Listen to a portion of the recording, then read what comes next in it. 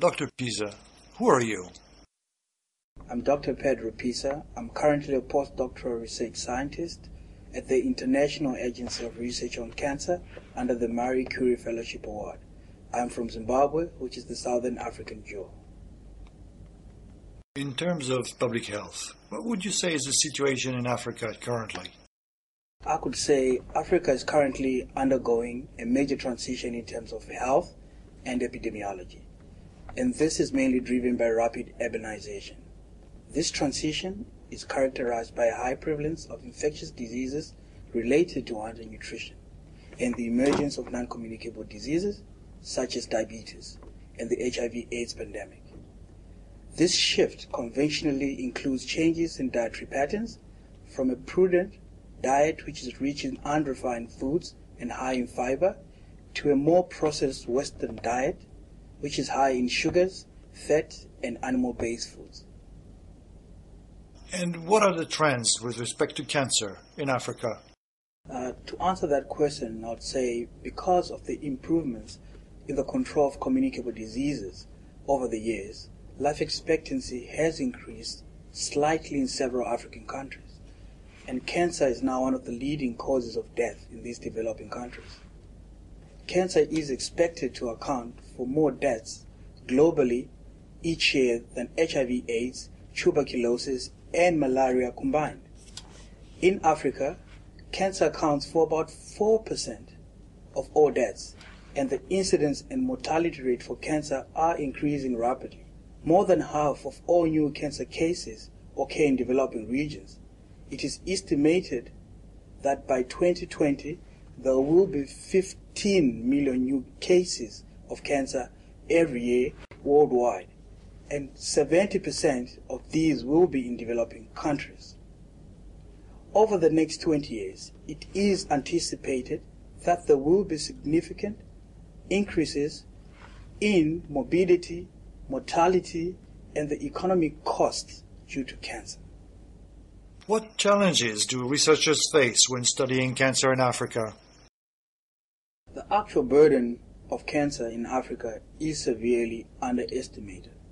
This could be due to the fact that the quality and availability of data coming from existing African cancer registries remain inadequate.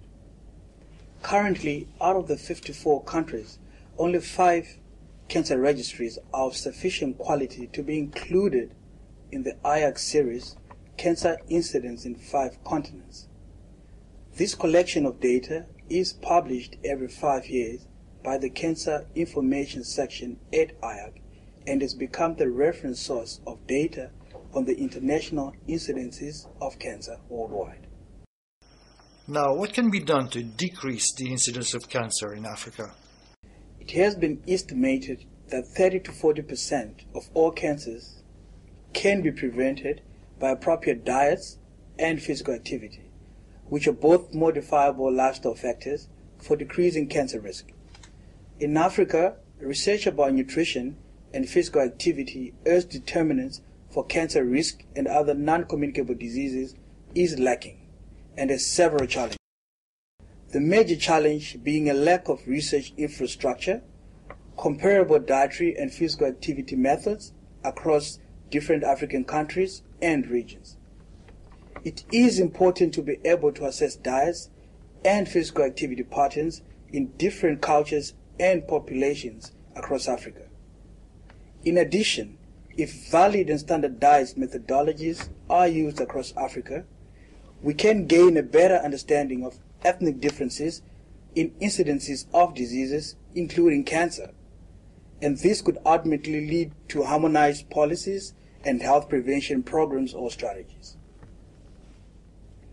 What's currently being done in Africa to address this problem?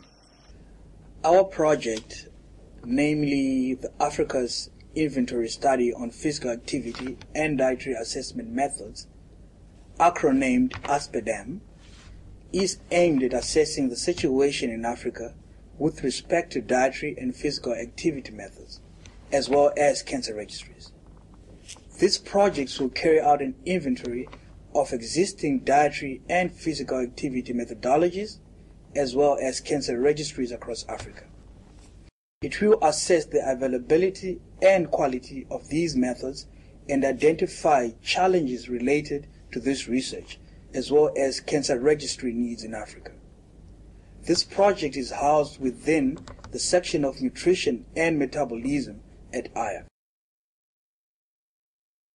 In line with IARC's mission and research objectives, to establish strong international collaborations with existing networks to support cancer research and prevention in Africa.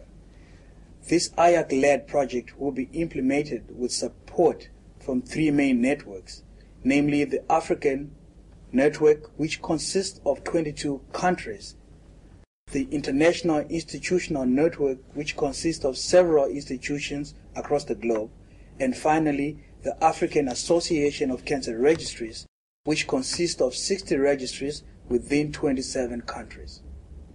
This inventory will thus serve as a basis for broader discussions with existing networks and the stakeholders involved in strategic plans about how resources could best be invested to support infrastructure and cancer research in Africa.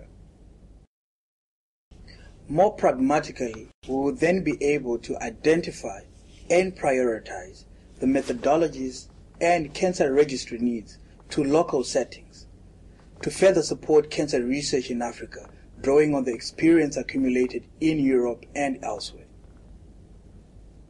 Thank you, Dr. Pisa. It has been my uttermost pleasure.